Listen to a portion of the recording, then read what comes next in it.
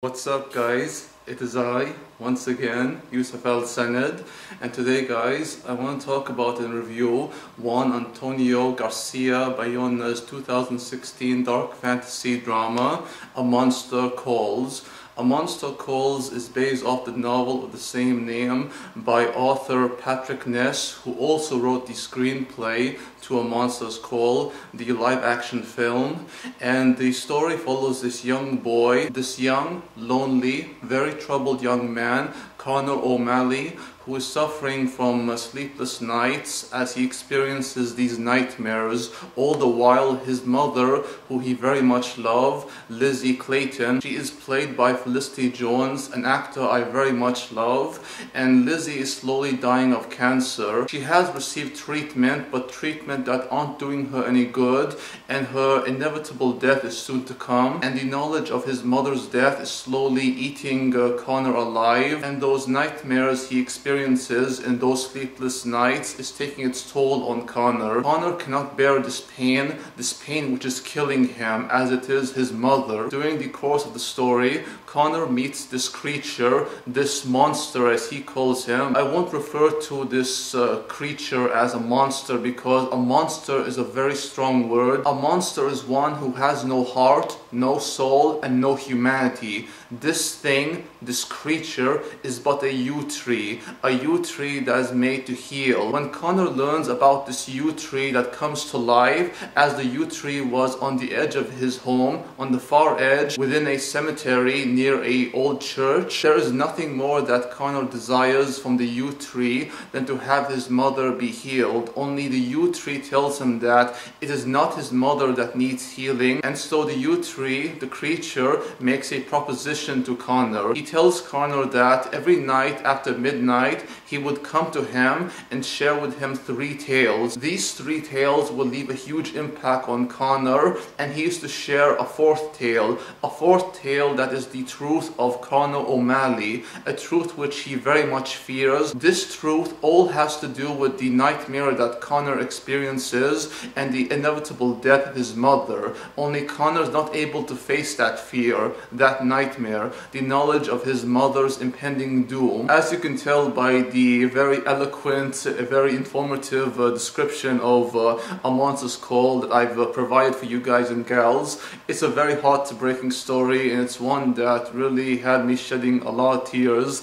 And the story of Connor O'Malley is one that I really find to be beautiful, very inspiring, and something that I really found a lot to take from. His relationship with the yew tree, the creature, it's really amazing. I love the effects that's used on the yew tree. The special effects on the yew tree is so breathtaking, and the voice acting by Liam Neeson, the great Liam Neeson, is second to none. The yew tree isn't just an imaginary friend of Connor, but someone who has a special connection to his mother, Lizzie Clayton, as well. There is more to the yew tree than Connor knows. He's been with him his whole life. Their relationship, Lizzie, Connor, and the yew tree, is truly a special one. It's one I found to be very heartwarming and very cute and just very meaningful, you know, that special bond they have. And Connor is in desperate need of understanding, someone to guide him and someone to let him know that this is not the end of the world. Your mother dying is very sad. It's very hard to endure. It's much harder than anything you will ever feel,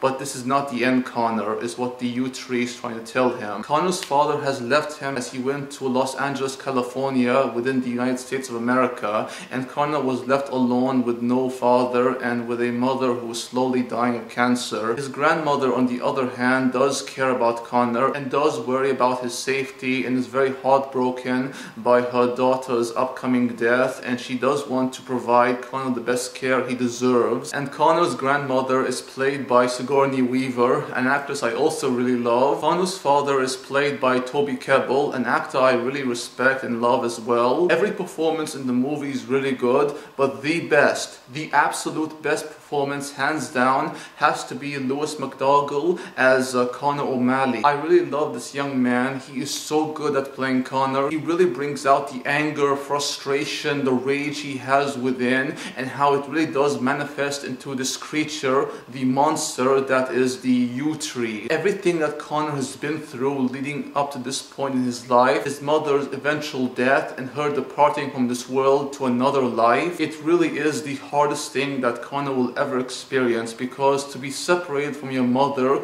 to lose her, your dear beloved mother, it's something no child should endure, especially someone as young as Conor. Life isn't fair, life isn't going to give you what you want, and sometimes we have to endure the most excruciating of pain. You guys and gals should know that as a man who's been through so much hardships and has sustained many injuries in my life, the hardest pain no one should ever endure is what's inside here and what's inside here. Most injuries we receive from our body can be healed, but sometimes we can't heal what's inside here and here. It all depends on how we move forward in life and how we're able to accept, let go, and move on. That is exactly what Conor O'Malley has to learn. He has to learn to let go and to move forward in life, never looking back, and to know that his mother is watching him, as is the yew tree. Patrick Ness has done such an outstanding job writing the story to a Monster's Call, and his novel, while I haven't read it, I really do hope to read it at some point. And Juan Garcia Bayona did such a great job bringing the story of Patrick Ness to life. A Monster's Call is such a rare gem. The story is so beautiful, the characters are well realized. Conor O'Malley is such an amazing protagonist. I understood Conor, his frustration, his anger, and his emotional distress over the thought of losing his mother. The yew tree in particular is well realized. I love his design and the aesthetics to the yew tree, and how he tells his tales, all three tales, in a very enlightening way, and the way he tells these tales are so well captured due to the effects artists who work on telling these stories. And Liam Neeson's performance is so great, guys. I mean, I cannot express how good Liam Neeson is. The reason why I decided to talk about and review A Monster Calls is because a dear close friend of mine, Rebecca, also known as Boo Bop 1987, has asked me to review the film, and because she was a very dear friend to me and still is, I decided to check it out. And Rebecca, my dear friend, I love this movie. I mean, no words can express just how beautiful this film was, and I really do recommend you guys and gals check it out. It's such a beautiful film and has a beautiful story,